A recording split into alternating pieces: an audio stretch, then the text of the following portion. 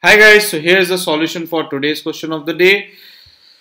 Clint Barter, okay, our Hawkeye is at the terrace of 80-meter high building. Okay, fine.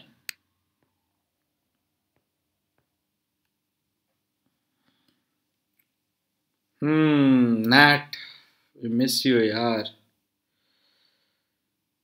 ओए होए होए होए Saint ही कर दिया यार ये क्वेश्चन ने तो.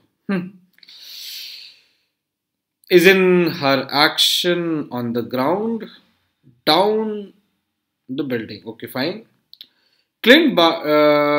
Dropped his bow and this has to be caught by Natasha.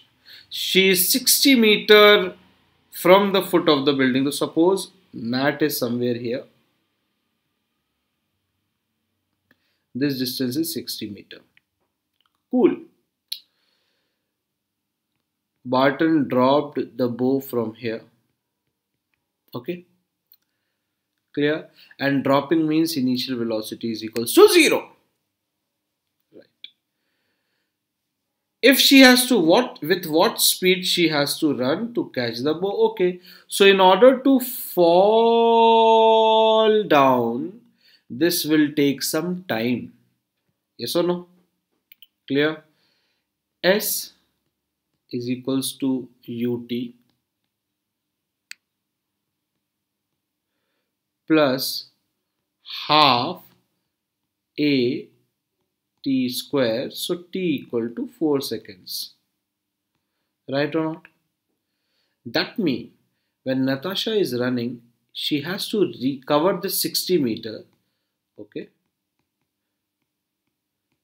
clear? Sure. In 4 seconds, so her speed had to be minimum of 15 meter per second. Clear? Sure. Good.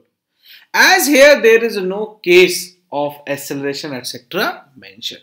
Suppose they would have stated it. Suppose, I'm just giving you another edge of the question. Suppose they would have stated that Natasha now start running. Okay, with what acceleration she should run. Okay, so then we would be like, okay, for this case, S is equals to ut plus half. We do not know a but t square. Yes or no?